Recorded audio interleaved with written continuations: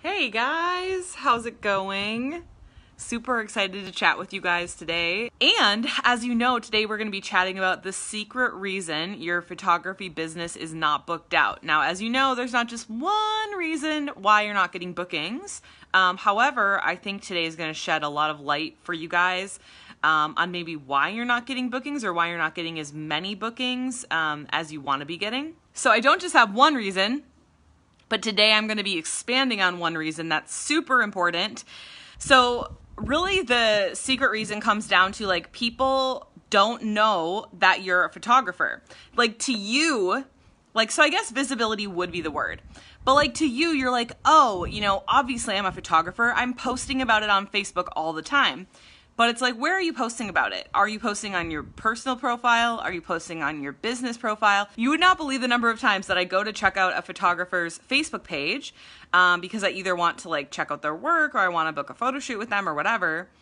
And I can't even figure out how to get to their Facebook business page, okay? You need to have your Facebook personal profile in your about section where it says like, where do you work or whatever, that needs to say, Molly Marie Photography, owner and head photographer or whatever, so that when I click on that, it takes me to my business Facebook page. You would not believe the number of profiles that I go to where either they don't have this all together or they have it, but like I click it and it's just like a blank page. Like it's not actually connected. So, I know a lot of people are like, well, my personal page is for personal and my business page is for business. When you're a small business owner, your life is your business. If you want to be successful, that's how it has to be. So what I mean by that is like, I don't care if you're out grocery shopping with your kids. Like if you run into someone, chat them up, try to get them to book a photo shoot. I don't care if you post, baby photos and grocery shopping photos and whatever on your personal Facebook page, but mix in the fact that you're a photographer, you empower women, you love your job. And, mix that in because you have to build your know, like, and trust factor. Owning a business today it's not enough to just be, it's not enough to just have a studio. It's not enough to just have a business Facebook page. It's not enough to just have a website. You have to be the billboard for your brand. You have to eat, sleep, breathe. You have to be the leader of your photography, not just business, but of your photography movement, right? Because you should be so freaking fired up and passionate about empowering more women and every woman in your city. And if you are, then you need to be screaming it from the rooftops, aka, this needs to be on your business Facebook, your personal Facebook groups. You need to have business cards with you in your purse, wherever you go, whatever you do, you need to somehow link that back to your photography business. Now, number 2 is your profile photo. Now, number 1, as photographers, we think that changing our profile photo a lot is good / we do it a lot because we take photos that we like and so we make them our profile photo. But that's actually bad. You want to get one really professional, nice portrait of you.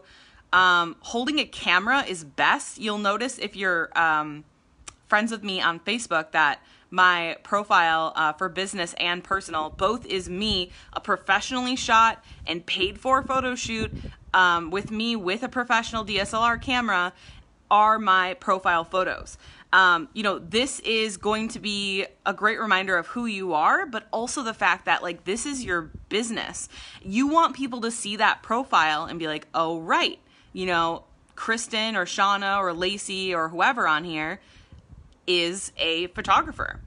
And you don't want to change it a lot because you want people to sort of recognize you and see you around. It's sort of like, if you were a regular at a coffee shop and then one day someone's like, hey, I see you in here all the time. What are you in here for or whatever? It's kind of like that on Facebook, right? Facebook is like a virtual, place to hang out.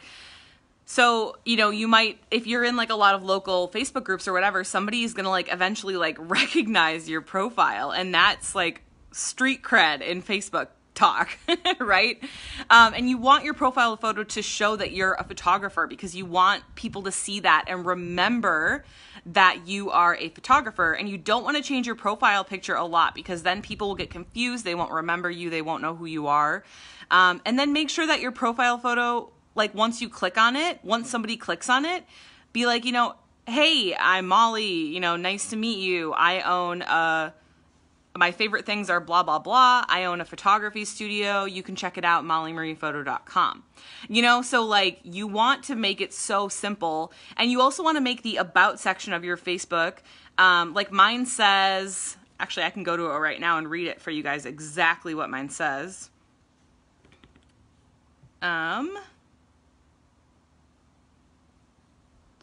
Mine's like boudoir photographer, animal lover, traveler, and then you want to have your call to action. So, mollymariephoto.com or whatever.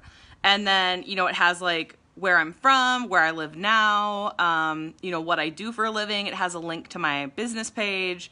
You want to have a lot of details on there. And that really brings me to the next point is that a lot of you don't list out where you live. Where the hell do you live? That's a big problem. Like a lot of times I'll go to your Facebook page or your website or whatever, and nobody lists where they're located. And it's like, how is anyone supposed to book you if they don't know where you're located? And I know you might be thinking like, oh, well, I'm worldwide, It doesn't work that way. It's better for you to tell people where you live. Just trust me on that. Because if somebody goes to your Facebook and they don't know where you live, they're just going to ignore you. But if they're like, oh, they live in Knoxville, I live in Knoxville, then, they'll book a shoot with you. But like, if you don't put where you're located on your website or your Facebook, like that's not going to help you. And it might actually look kind of like maybe you're not a real business. So definitely like go to your Facebook profile after you watch this video and look at your profile. Pretend that you're a potential customer or pretend that you're somebody trying to get to know you and be like, do I know where they live? Do I know that they're a photographer? Do I know that they're a boudoir photographer? Like what do you know from this profile that you've created on Facebook? And what do you know from, your website as well? Yes, exactly. You have to list where you're located. It just, I can't believe people don't do this. And put your freaking phone number on there too. Because, put different ways of people to get in touch with you. Like, I literally list my phone number and I'm like, you can text me, you can email me, you can Facebook PM me, you could send me a freaking carrier pigeon. Like, I don't care. Just get in touch with me because I want to take photos of you in your underwear. That rhymed. I had to say that. But you know what I mean, right? Like, I let people get in touch with me however it is convenient for them. And you have to put out there, what it is you do, who you are. You have to make it super simple for people to understand that and find you because you're going to be networking, you're going to be meeting people, you're going to be in other Facebook groups, you're going to be doing all these things. And those are all great networking opportunities. But if you don't put your best face and information forward, then you're not going to be booked out. People are not going to be able to easily know what you do, who you are, how to book with you, where you're located, all of that stuff. It seems so simple. The next thing is your email signature, okay? So in your email signature, you probably get a lot of emails from people. And you want to utilize your email signature. I've literally had the most random photography bookings ever. Okay, are you guys ready for like my most random photography booking ever? I called GoDaddy customer service and I emailed them about something and they emailed me back and they knew somebody who lived by me who booked a boudoir shoot with me. I mean, what? I mean, really? What? So basically what you have to do is go to your Gmail or whatever email you use, change your email signature so that it has a link to your website, your your phone number, what it is that you do. I have mine that's like an actual signature and it's like, Molly Kaiser, boudoir photographer, and that has my number and my website and all that stuff on there. So you need to do that. You need to change your email signature because like you're getting so many people emailing you. Oh, and make Yeah, so basically I'm just like, that's another way for you to just like get the word out there, right? Let's see here. Oh, lastly, let's talk about mindset a little bit. You have to be 100% confident and happy and excited about what it is that you do. Because if you run into somebody and somebody asks you, like, what do you do for your living? And you're like, well, I don't know, like, you know, I'm a stay-at-home mom. But, like, really, you want to have photo bookings. So you should tell people that you're a photographer and be confident about it. And I'm not saying this applies to all of you, because not all of you are stay-at-home moms. Not all of you are maybe even moms at all. But I'm just trying to get the point across here that, you know, you need to practice, even if you have to practice it in the mirror, if you're not somebody who's, you know, outgoing or whatever. Practice saying, you know, hey, my name's Molly Kaiser. Like, I'm a boudoir photographer. I empower women through the art of boudoir photography. You know, last year I changed 100, you know, women's lives in our city, or whatever it is you want to say. And then just be super confident about it, because there's going to be times where you're meeting people, you know, like I said, it could be grocery store, it could be at the bank. I booked a wedding back in the day, I don't do weddings anymore, but I booked a wedding from setting up my bank account in my new city when I first moved to Eau Claire, Wisconsin. And I booked a boudoir shoot from somebody who I paid to give me a massage, like a massage therapist. So, like, bookings are everywhere. Where there are women, there are boudoir bookings. Where there are women, there are boudoir bookings. So you have to be confident. You have to go in knowing what your mission is. So yeah, just to sum it up, what we talked about here today, if no one knows that you're a photographer, then no one knows to hire you. Your Facebook profile, email signature, all that stuff should, your profile photo should tell people that you're a photographer. And you should change the link on your email signature and your Facebook page and all that stuff to show, you know, what it is you do.